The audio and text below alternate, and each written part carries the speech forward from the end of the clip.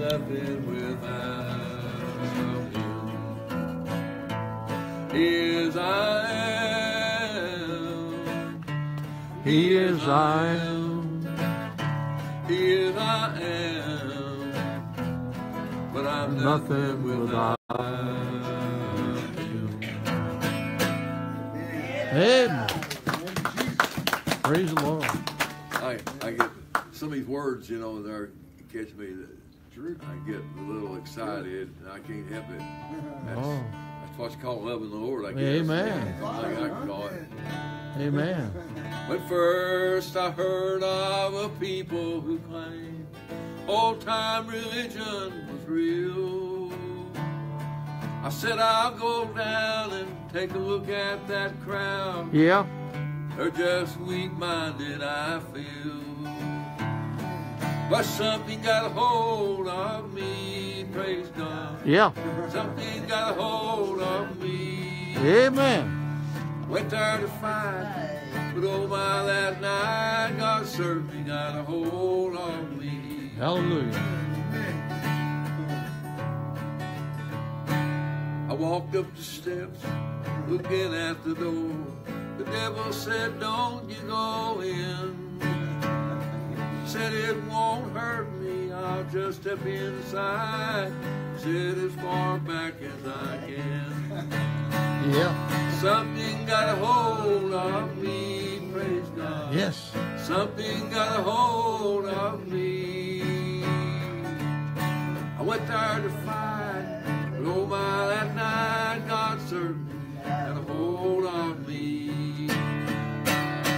I said when I go, I won't stay very long. I must be home by 9. That's the time the ball game started. But the fire fell from heaven. God saved my soul. Got home about 12 and felt fine. Something got a hold of me. Yes, it did. God. Something got a hold of me. Went there to fight. But oh my, that night God certainly got a hold of me. That preacher started preaching. Looked back at me, didn't think I talk like he thought much of me. Told everybody how mean I was. He didn't talk like he thought much of me. Something got a hold of me. Yes, it praise did. God. Something got a hold of me. Went there to fight, but oh my, that night God certainly got a hold of me. I went there to fight, but oh my, that night God certainly got a hold of me. God certainly got a hold of me. Amen. Amen. Well, Billy Joe, just hang on for 1 minute. We're going to take the offering while you're playing the next. Gregory, would you come get your pen and come on up here? And when he's playing this next song, you gather the offering. Give as God's blessed you, folks. Amen. The Bible says it's more blessed to give than to receive. And so we're going to give back first before anything else. Let's have a word of prayer. Heavenly Father, we thank you that we can give, and it'll be given back to us, pressed down, shaken together, and running over. Help us now, dear Lord, to be a giving people. It's of God. God so loved the world, He gave His only begotten Son. Whosoever believeth in Him should not perish, but have everlasting life. Amen. So bless our offering now, meet our needs. In Jesus' name, amen. Amen. All right, Billy Joe, carry on. Oh, that's fiber. Amen. Praise God. He's the master of the sea, and I want him to be the master over me, if I Yes. just let him. One night upon the sea, a ship was tossing to and fro. Breakers dashed on every hand, angry winds around it blow. All aboard were filled with fright as the mighty billows roll. And they called upon the one who the winds and waves control. excuse me, when he reaches out his hand, he'll cease at his command. Winds and waves obey his will, when he says to them, be still. What man is this, they all did say, that the wind and sea obey? He's the one who sails with me, he's the master of the sea. Though the storms of life may rage, and the billows round you roll, he can calm life's troubled seas, as he did in days of old. As upon life's sea you sail, trust in him who never fails. I'm so glad he sails with me, he's the master of the sea. When he reaches out his hand, billows cease at his command. Winds and waves obey his will, when he says to them, be still. What man is this, they all did say, that the wind and sea obey? He's the one who sails with me, he's the master of the sea. He's the one who sails with me, he's the master of the sea. Amen. Amen. Praise God. Amen. Amen. You out of gas, or you got another song in you? I got one in there somewhere. You're looking for it.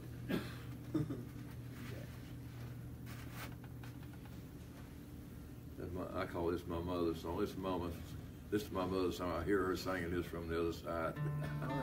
In my mind, I hear her singing this song. Yeah. On a day in sorrow, in tears for my loved ones, I'm a child bound for heaven, since Jesus came in. Though my body is weary, my soul has this feeling, my sins are forgiven, I can feel him within. Praise God, I feel like singing, I'm on the other side of life now. Praise God, I feel like singing, I'm on the other side of life now. Though my eyes grow dim, I can see heaven clearly. Though my voice grows feeble, I sing just the same. In my heart there's a song, I can see the gate open, and I'll sing forever my joyous refrain. Praise God, I feel like singing, I'm on the other side of life now. Praise God, I feel like singing, I'm on the other side of life now. Praise God, I feel like singing, I'm on the other side of life now. Amen. Give Billy Joe a good, give Billy Joe a good hand. Praise the Lord. Well, amen. We're in Matthew 22 today, the end of the chapter. God has this same story all through the Bible, kind of repetitious. God is very repetitious in his speaking to us. Repetition is very, very important. God didn't forget what he said. He said it again because it's important. And if he said it 3 or 4 or 5, or like this particular truth we'll have today, he said it so many times, I haven't even counted them, but it's been a ton of times.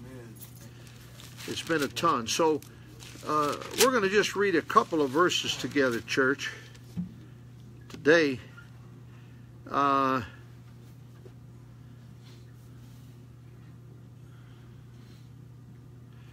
Let's just pick it up. Let's stand. We're going to read a...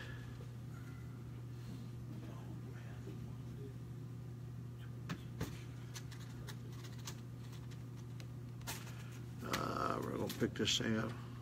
Here it is. Let's pick it up, verse 34. Let's stand, church. Let's read it. Matthew 22, verse 34. What page is it on in our pew Bibles? I wish you'd follow the Bible. You know, there's sometimes people come to church and they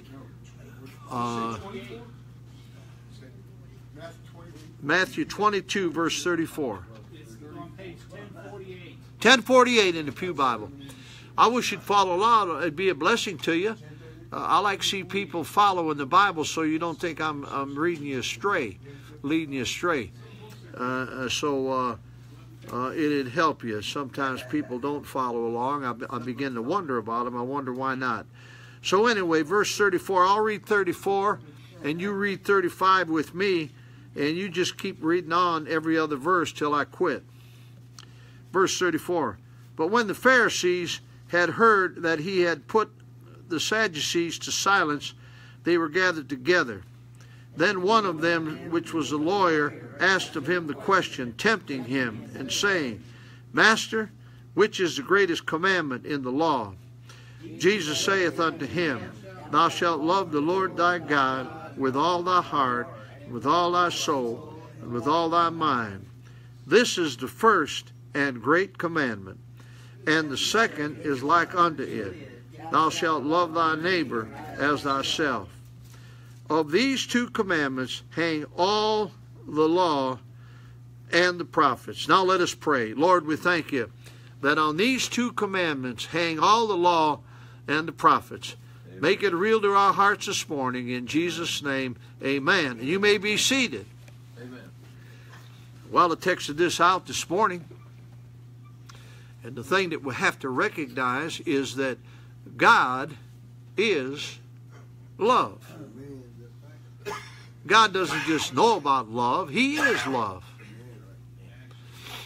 Every night before I go to bed, whether it's 10 o'clock or 11 or 12 or whatever time it is, I read the book of 1 John, which is 5 chapters. Takes about 15 minutes to read. It'll keep you close to God and keep your heart sweet. I read it every day before I go to bed, because if you read 1 John and pay attention to it, you'll stay right with God. I'm just telling you that. And also read 1 Corinthians chapter 11. Does anybody know what 1 Corinthians 11 is? What is that in the Bible? Now, that's the love chapter. Yeah, that's the love chapter. I read that every night too. You see, without love, we have nothing. Right. And so here, this great truth, and remember this, anything that I do as pastor of this church, or anything you do as a Christian and a part of this church, and let me tell you something, the church is very important. We're in a day and age of people don't gather at church anymore. That's a sad thing. I don't care where you meet. You can have church in a house or in a rented building. My son-in-law is a pastor, and they rent a school. And he started the church brand new. It's 7 years old, and he has several hundred people in his church. That's a good thing. But they meet, and church is important because we need each other. You need a pastor. I need a congregation. We need to be brothers and sisters in Christ so we can have the blessing. That's right. I just bought some new anointing oil. I had a real old bottle, Brother Billy Joe, and it was, see, this stuff is loose, man. That old bottle I had it for years. It was so sticky, it wasn't hardly coming out of the bottle. Hey, you remember anybody that I tried to anoint with that old sticky bottle I had? Did you see? And it was sticky. Yeah, did you get it? I had it on Joanne's head. But you know, this is loose as a goose here. This is loose. So, you see, you can see it moving? No, the old one, it was condensed down from years Yeah, that was condensed out. What happens is the water goes out of it, you know. But I've got, now this is not magic about this. Some of these healers, they send you holy claws and holy oil. That's a bunch of baloney. Don't you? I saw one on television the other day, and he had the people come forward, and I was surprised at him because I'd heard him preach a pretty good sermon before on prayer, but this wasn't good. He's preaching on tongues and the Holy Ghost he's supposed to be preaching on it. And he told the people if they couldn't get up close to the altar to lay their hands on the people in front of them, they're going to get the blessing from that. That's a bunch of baloney. Because he's the power then, see? Yeah, he's got to lay his hand on someone's head. Then if you're touching him, you're getting from he ain't nothing, and I'm nothing. But God is everything. And God, He's got to get the glory. But I can't anoint you with oil if you ain't in church. We've got a great decline of attendance in church, Billy Joe. People think nothing of it. People regularly contact me and say, well, I just think I'm going to stay home and watch you on Facebook today. I like Facebook. I reach a lot of people on Facebook. But Billy Joe, I kind of feel bad. It keeps people out of church. Brother Hiles, he had that great church in Hammond, Indiana, thousands and thousands. He had 130-something thousand people in his church, and he'd have 30, 40, 50,000 people there on Sunday morning. He would not televise his show, or he would not do his he would not do his church service live at all. You know why? He says you need to get to church. And it does, because I've got people right now that even told me that they're going to watch on Facebook, ain't coming to church. I love them. They're church members. They're good folks. But we need each other. We need the flesh and bones that we have to interact with one another. You see, I can see you. I can't see you, Facebook. I can't see you.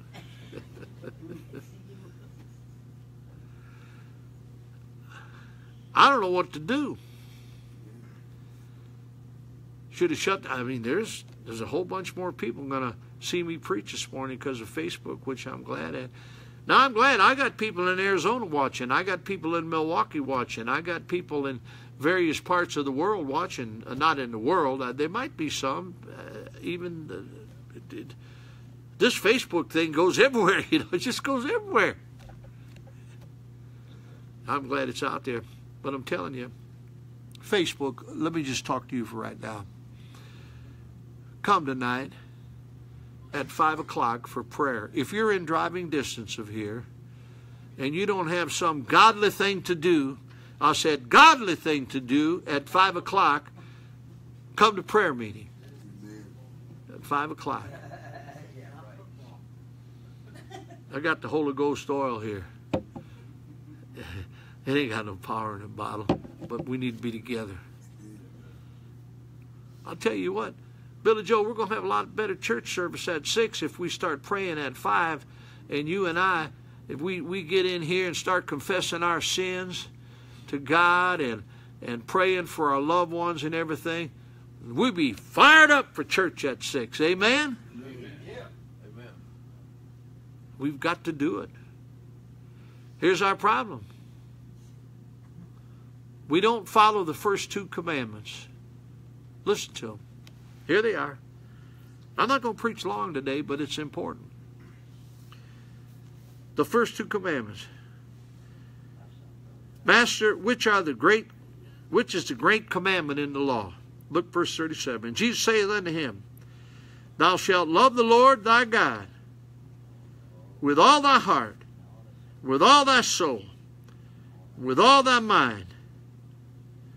This is the first and great commandment. And you know, the parallel passage of this says, with all your strength too, and it has a couple more adjectives in there. And it has more in there. It tells you more, you know. But we must love God first and foremost. If you're able to be here and you're a member of this church, or you want to worship with us and think about being a member and being part of this, if you're not doing something that is loving God and putting God first, there's no reason you shouldn't be here at 5 o'clock. And I'm talking to you folks that are right here in church now, because if history is any reminder of it in this church or any other church, y'all ain't going to be back tonight.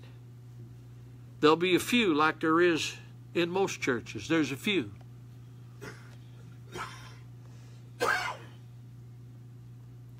You think you got something more important to do than fellowship with God and pray and hear the word and be a blessing with, huh? All right, church, right? I can't see you Facebook people, but you think about it. How about it, church? I just want to hear from you. Who got something more important to do than be with God at 5 o'clock this afternoon? Raise your hand. You got something more important than anybody ain't got a hand in the place. Now, whether you're doing something with God at 5 o'clock somewhere else or here, I'd like you to be here if you're part of this church. You're church members here. Come. Folks don't come, Billy Joe. They sit in their recliners and watch a stupid boob tube. God help your wicked soul if instead of prayer meeting and church you watch the boob tube. Haven't heard it called that in a while. The boob tube. Yeah. This is the first and great commandment, Jesus said. Verse 39, and the second is like unto it, thou shalt love thy neighbor as thyself. Wow. You're supposed to love folks. You're supposed to love God first. And if you love God first and you really love God, you know what? You'll love your neighbor the way you should. Huh? Yeah, you will. I'm not talking about, well, I says, well, some of my neighbors, but some of my neighbors aren't saved. Love them. For God so loved the world, he gave us. Why don't you love your neighbor and pray for him? I hear so many people complaining about their neighbors and complaining about this and complaining about that. Why don't you love them, pray for them, and try to witness for them for the glory of God? Amen? Amen. Quit your grumbling and complaining, talking about your loved ones. Pray for your loved ones. You can pray for them alone, but it'd be good if we get together and pray for them too, wouldn't it? Now, I'm going to tell you something. I had a preacher stir me up on prayer in a sermon I listened to. And the sermon was this. I've got it out on the front sign, both sides of the sign. It is written, my house shall be a house of prayer. That's what Heavenly Father says. To all of my will and all of my strength, I'm going to do all I can as a pastor of this church to make sure it's a house of prayer. Amen. You want to stay and pray a little bit after church today? Amen. We're going to have the Lord's Supper today. That's going to be nice. And then we're going to pray at 5. Then we're going to have church. Maybe the Holy Ghost will break out and we'll pray all night. You see, that's impossible. It's happened plenty. Happened in the Bible all the time. It's happened in Christian history. If we love God, we must keep in constant fellowship with Him. You know what the Bible encourages us to do and commands us to do? Pray without ceasing. Why don't you do this? Listen, church.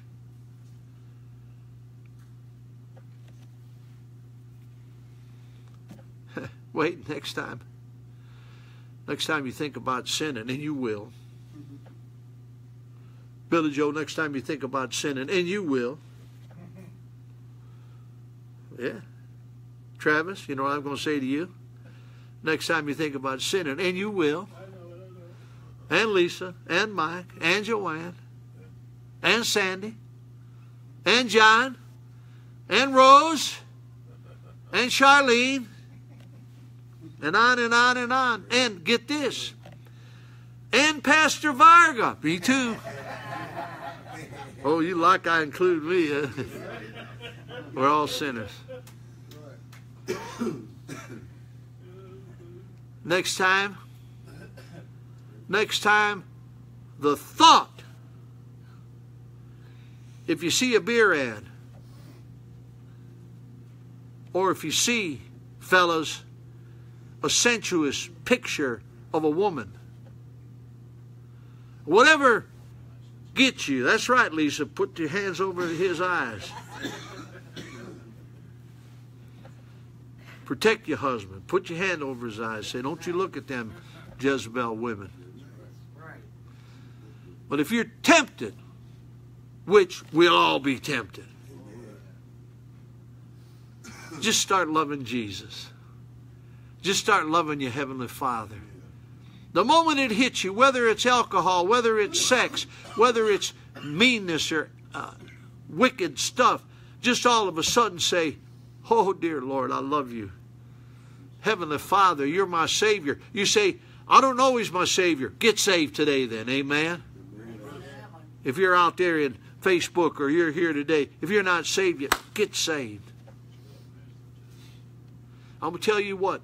While you're loving on God and putting God first and loving Him with all your heart and mind and soul and loving your neighbor as yourself and caring about Him, you will not be able to sin.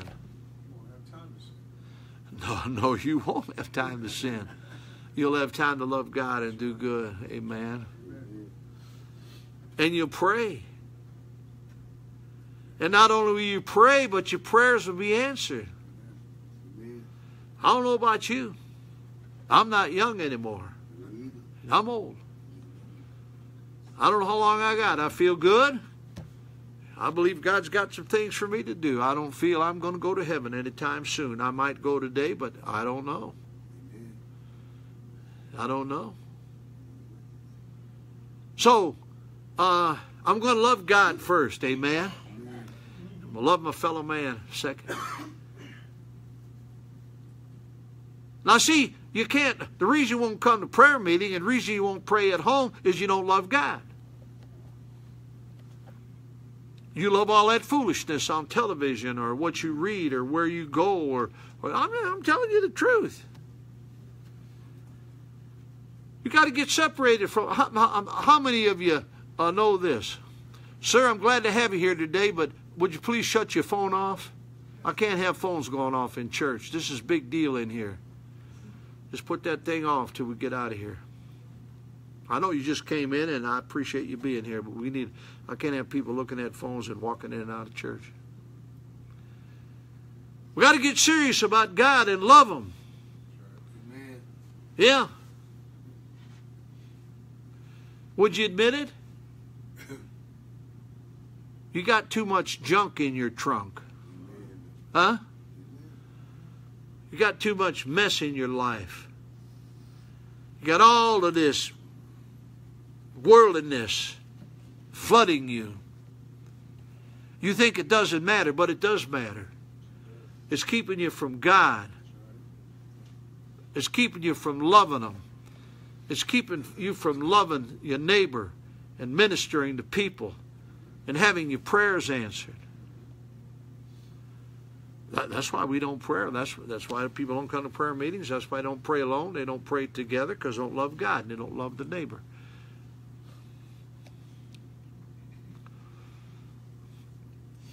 You know what stupid prayers are? You say, do people pray stupid? Most people pray stupid. Most people pray, and all they can do is, gimme, gimme, gimme, God. That's selfish. That's selfish. I've never asked God for a car. I've never asked Him for food. Never asked Him for clothes. Never asked Him for a house. I'm asking people. I got hundreds of people now. I pray regularly. They get right with God or get saved. Amen. I've prayed for houses for others, but never for myself. I've prayed for cars for others, never prayed for one for myself. You see, you can't really love God and put Him first if you love yourself first. Huh? Is that our problem? Let's admit it now. Is that our problem sometimes? We think too much of ourselves. It's all about me. Only way you're going to love God and love your neighbor is forget about me. Huh? How many of you say today, this is getting a hold of me? I got to start forgetting about me and thinking more about God. Would you agree with me on that? That's what we got to do. How about you, Facebook? I'm going to forget about me and start thinking about God. Oh my. Thou shalt love the Lord thy God, Jesus' words, with all the heart, with all the soul, and with all the mind. This is the first and great commandment. And the second is like unto it. Thou shalt love thy neighbor as thyself. On these two commandments, all the law, hinge all the law. That means this. Everything else hinges on those two. If you get those two, you'll abide by the Bible. You'll listen to the Bible. You'll obey the Bible. You'll do right. Everything will fall out right. God will tell you what to do if you love Him and love neighbor. God will tell you what. See what our problem is? We're so selfish. We're praying for selfish things all the time. That we may, as James says, it says, ask and ye shall receive. Okay? It tells us we need to ask. But in James he says, ye ask amiss, you ask for the wrong thing, that ye may consume it upon your own lusts. You see, that selfish stuff. Give me a car, give me money, give me health. It might not be God's will to give you health. He might want to take you to heaven. Why do you think your health is so important? Maybe sometimes the closest you'll get to God is when you get sick. You say, well, I'm concerned about that if I get sick. What if I die? You'll be closer to God yet. You'll be in heaven if you're saved. Amen. It ain't all bad to go to heaven, is it? Huh? Why Christians get so uptight about getting sick? I'm bad sick. Well, maybe you go to heaven soon. My daughter, I never forget this. When I found out I had cancer, 9 years ago or so now, I called my daughter Jennifer. She's really, my other daughter isn't that emotional, but Jennifer's really emotional. The one who lives here, is married to Preacher Scott. Jennifer, she's so emotional. Told her I had cancer. Oh, Daddy, oh, Daddy, oh, Daddy. And I said, what you so upset about? Oh, you got to get. I says, it don't. You can't. I said, listen, honey. I said, I'm glad I got cancer. She says, don't talk like that. I said, maybe I get to go to heaven soon. Huh? Is that a bad thing? You might be scared of dying today. You know why? You ain't saved. You ain't going to heaven. How can anybody that's saved worry about dying? Huh? If you're saved and you can leave this old sin-sick world, and you know why you get sick and die? Curse of sin. Curse of sin in general and your personal sin. Amen. How many sinners we got in here? All you saved people. You know the ones that don't raise their hand when I ask if they're sinners is lost people. They don't raise their hand. Sad to say. We have to acknowledge our sin, confess it, trust in the blood of Christ and the power of His resurrection. Glory to God. Wow. Love God first, love your neighbor second. Everything else will be added to you. Houses and wives and whatever money you need. He'll tell you what to pray for that'll honor Him. And it'll get you out of your consuming it upon your own lusts. You pray your sinful, lustful prayers, and then you're mad because you don't get them and you don't pray at all. Forget about yourself. Love God and love others. Amen? Amen. Short preaching today. Read it over. God will bless you for it. Let's pray. Lord, thank you for these great scripture.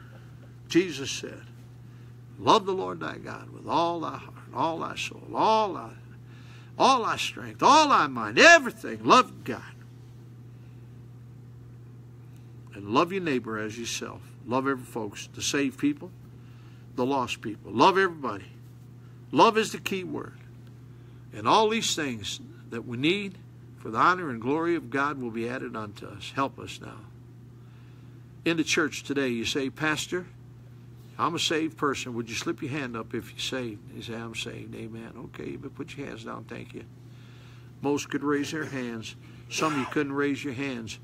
You say, I'm not saved, Pastor, but I want you to pray for me. I'm not sure I'm a born-again Christian. I'm not sure I'm going to heaven. Would you pray for me?